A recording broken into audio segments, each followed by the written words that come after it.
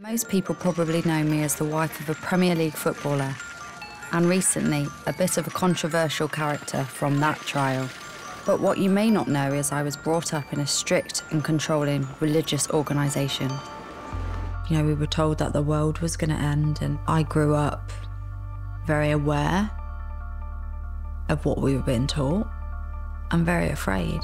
I was being abused, and instead of being supported, I was blamed, manipulated into believing it wasn't the best thing to take it to the police. I spent the first 15 years of my life as a Jehovah's Witness. Now, I want to know how this organisation was able to control my family and to finally get answers to the questions I've had my whole life.